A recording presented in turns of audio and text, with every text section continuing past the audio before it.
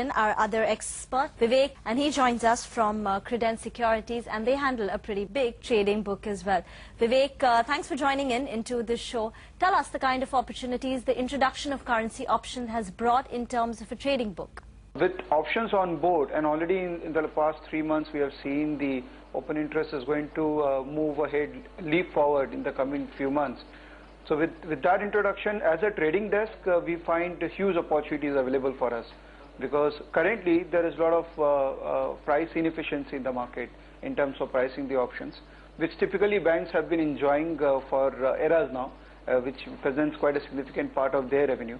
But now with the currency options on board in the futures market, a lot of participation from corporates and institutions is there, which is helping traders like us to make some money out of it, especially after the kind of saturation equity market.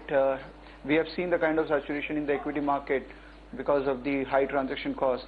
With currency options, least transaction cost and more price inefficiency in the current scenario, and looking forward to more participation from institutions, we see a huge potential. Vivek, you spoke about the saturation which is there in terms of the equity options space currently. Any kind of synergies which are there between these two asset classes, and any strategies perhaps? A strategy incorporating options in Nifty also can be done, because there is some correlation between rupee and Nifty, because the simple fact that a lot of money which comes into India route gets incorporated into currency, gets incorporated into the equity markets.